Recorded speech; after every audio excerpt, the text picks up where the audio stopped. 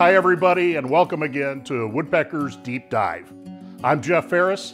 My normal sidekick Jay Mouter is on a special assignment, so he's not with us today. I'm flying solo. Today we're going to talk about Woodpeckers Coping Sled, a tool designed to make end grain cutting on your router table safer, faster, more effective. Now, before we get started, I'd like you to hit that subscribe button and the notification bell. That way you'll always know when we've posted a new video. All right, let's jump in. And the first thing we're gonna do is turn this big pile of parts into this beautiful coping sled. Let me give you a little tip about anything that you open from Woodpeckers. When you look in the box and you find the hardware, you're gonna find it's in a whole bunch of bags. Now, each one of those bags is for a specific step. So if you take them out, make sure that you keep them in groups. It'll make the whole process go a lot simpler. Now the first step is to get the base plate ready for the fence. So there are 5 flathead wood screws and 5 track nuts. And we're just gonna barely get those started. Now we're gonna slide the track onto the base. Now we've got a special tool to make sure that we get this lined up square. These polished steel pins are going to slide right through these 2 holes, and then we're going to hold the fence against that as we lock it down. So with the fence against the registration pins, we're going to slide it down until it's flush with the edge of the base, and then we're going to lock the screws down.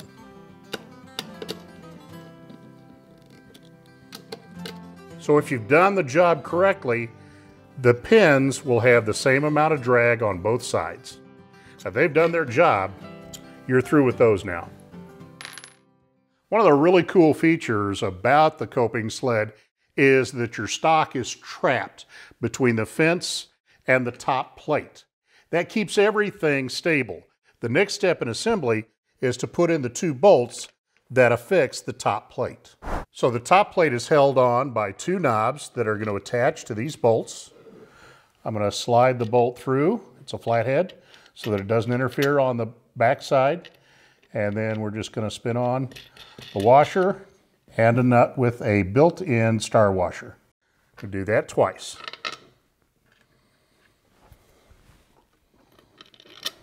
The 2 tracks that hold the guide and the clamps are mounted above the surface of the base. And so these little risers right here are the next thing to go on. I've already threaded them through. They're on flathead bolts, just like everything else, with the track nuts at the top. So the next step is to install the top plate. Now, this is one where you can't do it wrong. It only goes on one way. When you get that in there, we're going to put a nylon washer on first, then a couple of large fender washers, and our 2 knobs. Now, be sure you do that step before you install the top tracks, because you cannot put the top plate on once the top tracks are installed.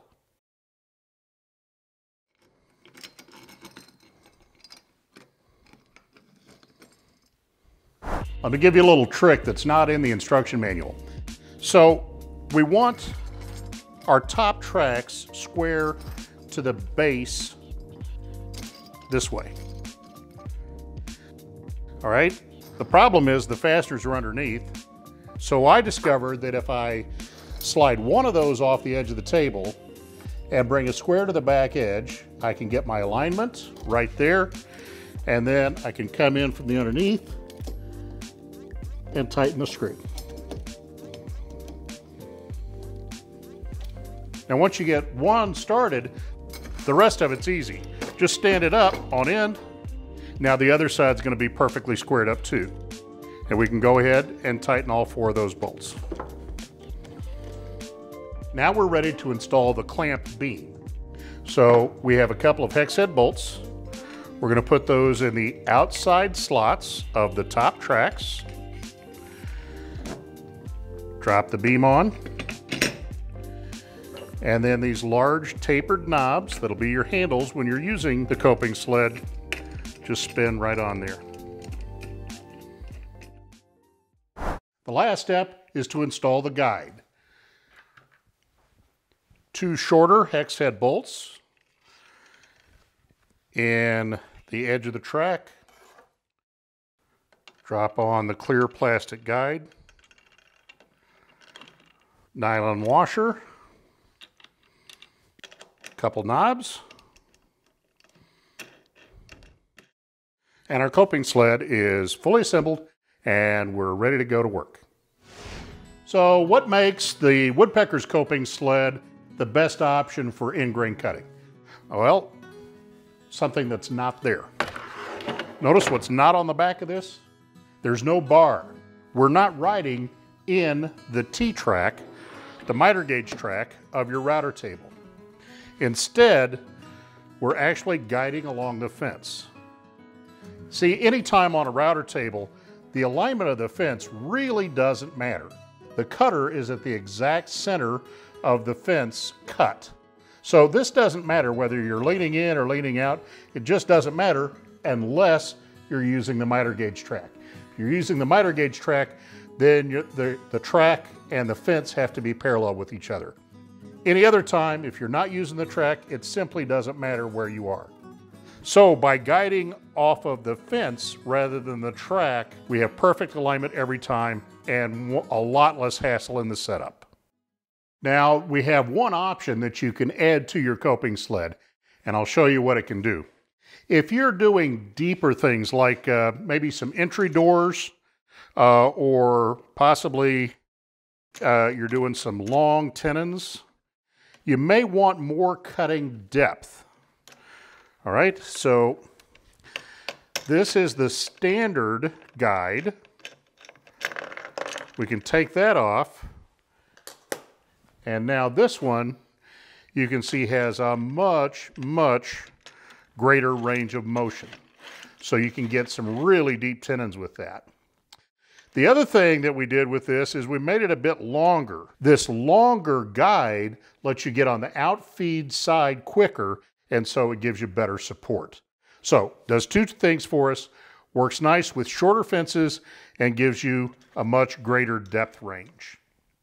Another really great feature of the coping sled is the fact that your stock is captured, okay? We're gonna bring that up against our fence. Now, I'm gonna bring the top plate up against the stock and lock it. When you feed into that router bit, what it's going to try and do is flip the board this way. So no matter how much pressure you have down on it, holding it to whatever, the forces are still trying to go this way, okay?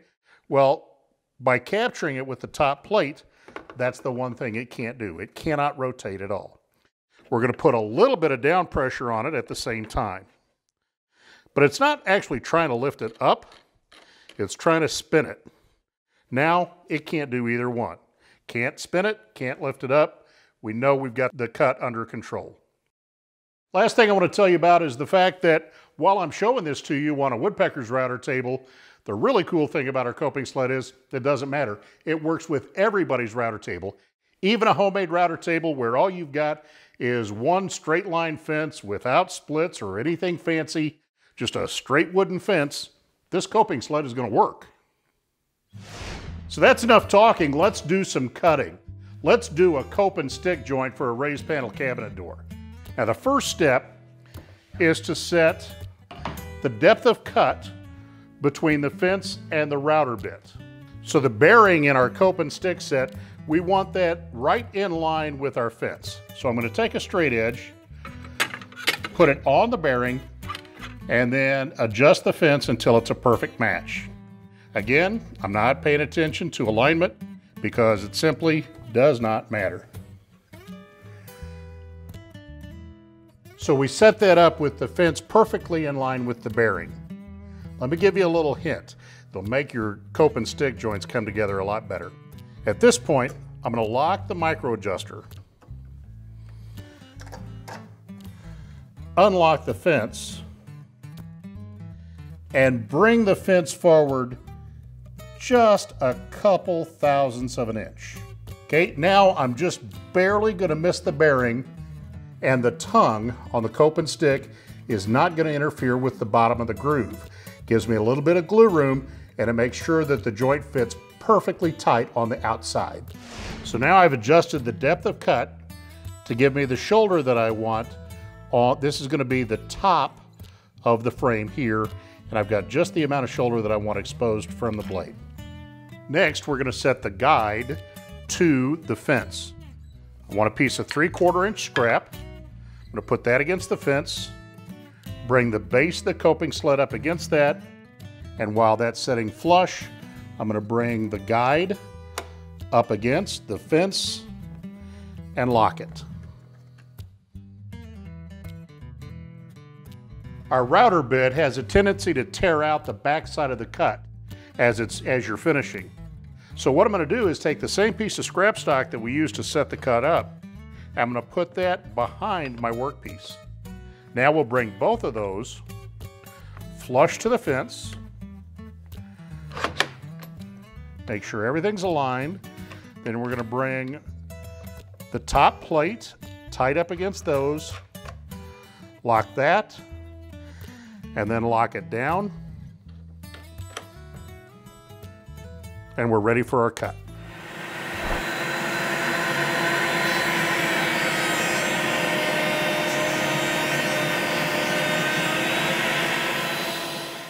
Now this is one of those don't ask me how I know this tips.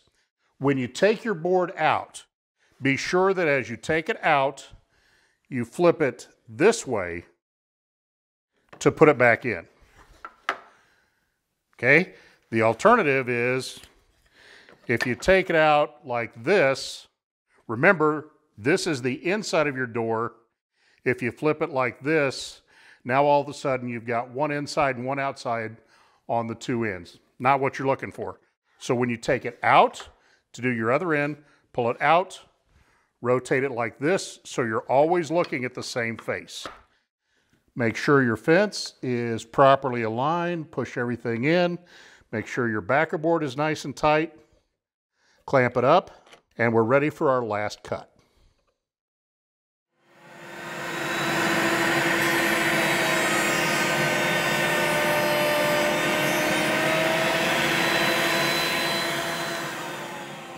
Now, which you do first, the cope or the stick, is kind of like which came first, the chicken or the egg. It works either way. You can do one first or the other first. Personally, I like to do the coping cut first, and then I'm going to use that to set up the height of my bit for the grooving cut, and I can dial that in so that my grooving cutter perfectly matches the tenon from the coping cut. Now I'm going to match up to my bearing again, lock it down. Now this time I'm not going to back it off. We're going to leave that right in line with the bearing.